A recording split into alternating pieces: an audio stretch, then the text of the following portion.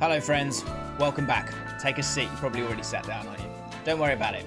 Welcome to the James Lawrence Allcott channel and this video where we will be ranking England attacking midfielders. But in particular, we're going to make it very, very clear. 4 players, so much talk about the likes of Mason Mount, Jack Grealish, James Maddison and Phil Foden. And so those for me are the 4 contenders for that attacking midfield role. And that's what we're going to do in this video. We're going to take it to the next level. And we're going to compare these guys in the following criteria: shooting and goal creation, defensive output, and team play. One element that is not going to be in this video but was in the last video where I was ranking England strikers was the Allcott eye test. The reason for that is because my England 11, that video, is coming out next week on the channel. So if you don't want to miss out on that video, and if you want to get me to 100k, we're getting very close now, currently at 92k, then please do me a favor and subscribe to the channel. It's been an amazing few months on the channel and I really do appreciate it, but I really do want those 3 numbers. I really do. It'd be amazing. So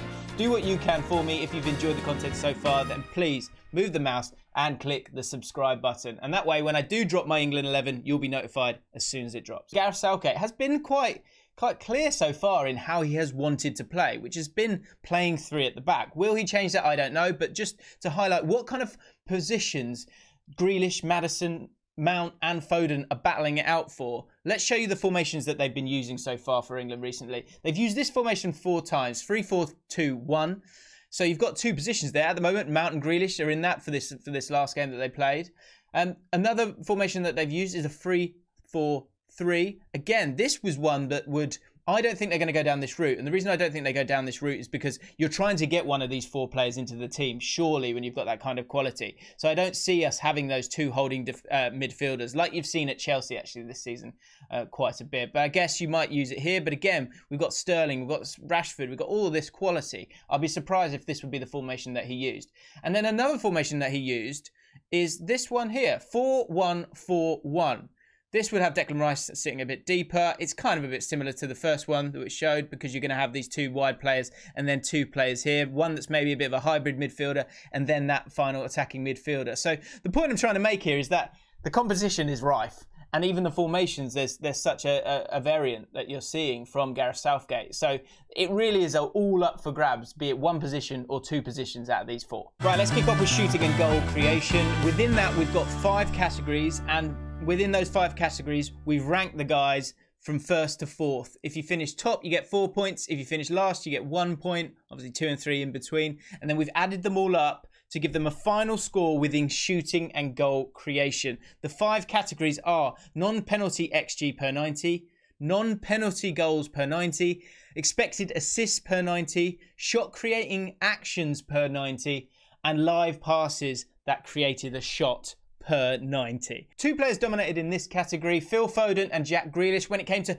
non-penalty XG per 90, Phil Foden was out in front, 0.35 goals per 90. He was a long way ahead of next in line, which was actually James Maddison in this area of it in terms of non-penalty XG. In terms of non-penalty goals per 90, actually going and getting those goals, again, he was at the top with 0.44. Once again, James Maddison in 2nd place in those 2. And actually, James Maddison was pretty middling throughout this. The second player that dominated was the one that we expected. It was Jack Grealish, who is his output. You know, you can say whatever you want and you can say I'm a bit of a fanboy, but I'm a fanboy for a reason. Expected assists, he was on 0.3. The next best was 0.25. Again, James Maddison in 2nd place there. Shot creating actions, 5.54 per game. A long way ahead of everyone else there as well. And live passes that create a goal, 4.64. The next best was Mason Mount with 2.7. And I've got to just show you this. I've got to show you on FBref just how impressive he is in this element of the game. So this is player goal and shot creation on FBref. These are stats for the 5 top leagues, ranking people in the top 5 leagues, okay? Shot creating actions. Let's see where Jack Grealish is. 3rd in Europe. For Aston Villa, who are, you know, pushing for Europe, but are mid-table. Shot creating actions, down to 6th on that one. But live passes, creating things himself. Not from dead balls, but from live passing. He's 2nd in Europe. Only Lionel Messi is next to him. And Bruno Fernandes. And talk about how great Bruno Fernandes is. Jack Grealish, his numbers are exactly the same. It's unbelievable. He really is that good when it comes to this element of the game. Mason Mount struggled in this category. Shot creating actions, he finished 3rd. Live passes that create shots, he finished 2nd with 2.7 per 90. But in terms of non-penalty XG and his non-penalty goals, full stop, per 90 and expected assists, he finished last out of all 3 of them. But what I think is important to highlight with all of these guys, because Foden, same kind of thing. Although he dominates in the first 2, in the last 2, in terms of shot creating actions and live passes that create goals as well, he's actually last. So as I go through this list, there is always these caveats and pinches of salt that need to be applied because of the style of the team and the players' style within that team. The best way that I can showcase this is through the heat maps. As you can see here, Foden, Grealish, Maddison and Mount. And Foden and Grealish, in terms of their expected goals and their goals per 90, they are a lot closer to the goal a lot more often. Grealish, in fact, actually has the most carries into the penalty box in any of the top 5 leagues. And Foden is always up there. If you think about the amount of defensive work that he's got to do as someone who's supposedly a midfielder instead of a forward, it just highlights how much Man City dominate their games of football. But I guess with those shot creating actions, it also highlights how spread out the kind of the creativity is with Man City. With Grealish, the focus is solely on him, and he has that a little bit more of a free role. Of course, he has to defend a little bit more because Aston Villa need to defend a little bit more. Maddison has a bit more of a central role, and he's bit more of a proper midfielder. You can see that he's trying to get into the box a little bit more so this season than he has in previous seasons, but he is that creator from outside the box because you've got the likes of Vardy inside the box. And Mason Mount really is just an unbelievable box-to-box midfielder, really, as much as he is an attacking midfielder. I think Grealish, you can see that free role that he has there. But Mason Mount, getting himself into the penalty box, as you can see here, but also dropping deep and being ready to help them out as well. And this heat map here with Mount, it's interesting. It shows that both Foden, Grealish and Mount are all a lot more comfortable on that left-hand side. But it also highlights that Mount is probably doing a lot more defensive work, which is highlighted when we move on to the next category. Within defensive output, and it is so important, especially for a team like England, that if we go deeper into the tournament, you're going to get to the semi-finals, you're going to play a Belgium or a France or a Germany or a Spain, and you're going to have to be able to kind of press the opposition and win the ball back. It's going to be integral. Okay, so 4 categories: pressures per 90, tackles per 90, interceptions per 90, and then we put those 2 together, tackles and interceptions per 90, in terms of an overall defensive output per 90. There was one person who dominated this, and it was the exact person that we expected. When we see the styles of the play, when we see the heat maps, it's Mason Mount, who finished on top on all 4. Pressures per 90, 20.94. Next best is Maddison with 15. Foden's got 15 as well. And Grealish, 12.64, highlighting that free roll. Tackles per 90, 2.15. Miles ahead of the others again. Interceptions per 90, 1.6. And of course, when you add up those 2 together, you're going to get 3.21 tackles and interceptions per 90. Completely dominant when it comes to defensive output as an attacking midfielder. And if you do think of him in that Chelsea team, that is the role that he plays. And so it is right that we are talking about him as an attacking midfielder, because that might be an option for England. You might go, let's have that stability of Henderson and Declan Rice and play one other. And if you need that energy and you want to press, then Mason Mount highlights this. In fact, Mason Mount is actually 10th on the list in terms of the top 5 leagues when it comes to pressures and pressures per 90. When it came to pressures per 90, both Maddison and Foden were pretty close, 15.32 and 15.92. Grealish way off with 12.94, again highlighting that free roll that he has. One thing that did surprise me a little bit, James Maddison, 0.49, finished bottom when it came to interceptions per 90. Is that because he is that little bit deeper in that midfield? And so when you're in the central areas, actually the teams play around the side, and so he's not able to get the same amount of interceptions? I don't know. Tackles, he finished 2nd out of the 4 of them. And again, Grealish, 0.94, finished last in that one and last in the accumulation of tackles and interceptions per 90. Foden, again, like Maddison, does offer some output in terms of interceptions. He finished 2nd there, 0.77, which is a lot higher than James Maddison at 0.49. And with tackles at 1.17, not a million miles off Maddison there either. But there's only one person we could talk about when it comes to the defensive output. Mason Mount is your guy. So when you're comparing these 4 guys, and we move into the final round here, team play,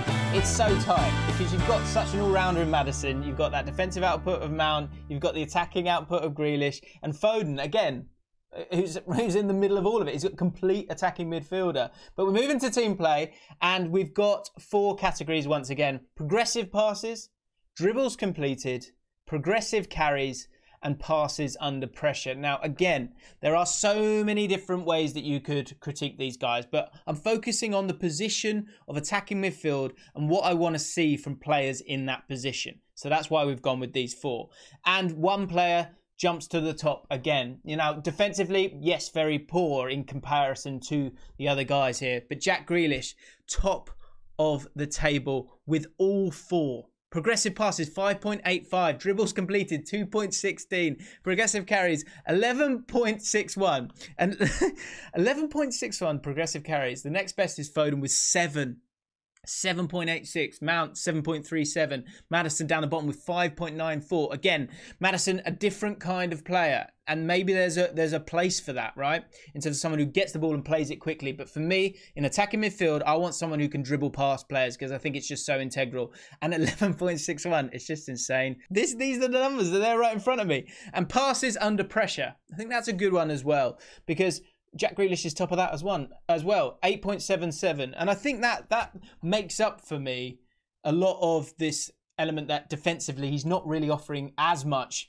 to the team as these other guys. Because if you aren't going to have that side of it and you're going to have that freedom, then you need to be the outball. You need to be able to get yourself out of pressure. Phil Foden is a bit of a victim to the style of play of Man City when it comes to this. Progressive passes, 3.38 per game, long way off the next best or worst, which is Maddison at 4.3. Mason Mount with a lot more progressive passes and 5.16, which is just under Grealish at 5.85. And again, same thing happens when it comes to passes under pressure for Foden. Only 6.38. He's the bottom of those, which is actually pretty tight when it comes to the passes under pressure. But he's down the bottom because the teams do stay off Man City a lot of the time. Maddison was a bit of a disappointment for me comparatively when it came to this. Progressive passes 4.3, dribbles completed 1.35, way off the other guys. Again, and maybe that's a stylistic thing. Progressive carries down at the bottom by a lot as well, 5.94. The next worst being Mason Mount at 7.37. And second to last with passes under pressure. But again, I must add that when it came to passes under pressure,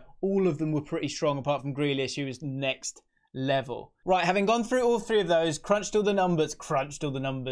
So after all of that, I've put it in this graph, and it's really interesting because you've got the total points in that first column. The second column is their rank, and then the third column is the points that they're getting for finishing first, second, third, or fourth. And the winner for the total points is actually different to the winner when it comes to ranking points, okay? So goal and shot creation, Mason Mount finished in last place in that one. Jack Grealish was first. Maddison was second. And Phil Foden was third. And Jack Grealish way out in head. Mason Mount actually a long way behind when it came to goal and shot creation in terms of total points out of those 5 categories. Defensive output, though, Mason Mount was the best by a long way. Top in all of those different aspects of it and finished in top position. Grealish, 4th position, so you've got a swap there, and actually you've got a bit of a swap when it comes to Maddison and Foden as well. Maddison finishing 3rd and Foden finishing in 2nd. And then team play, Grealish back to the top, but Mason Mount in 2nd position, interestingly.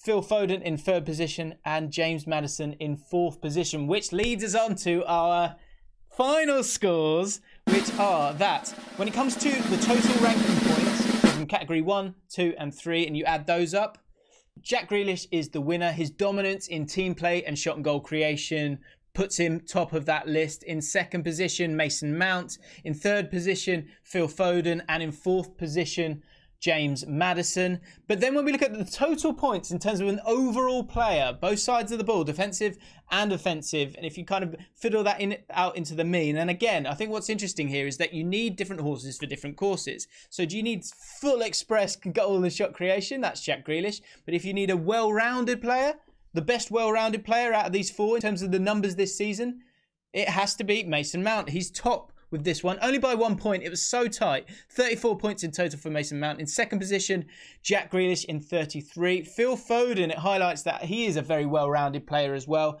with 32 points overall. And James Maddison, once again, finishing 4th in both of these. Of course, they're all fabulous players, but comparatively, it's interesting. Grealish, Mount and Foden, again, all battling it out. But who do you think is the best player for England? I'm going to be doing my 11 next week on the channel. So if you don't want to miss that, do a couple of things for me, please. If you've enjoyed this video, hit that like button. It massively helps. I honestly can't underestimate it. And of course, we're trying to get ourselves to 100k as soon as possible. So if you are feeling generous today, please do move that mouse. It costs you nothing. Click that button and subscribe. Let's get ourselves to 100k. Be in the group before we hit 100k. Go on, do it. Right, I'll see you guys very, very soon. Hope you've enjoyed it.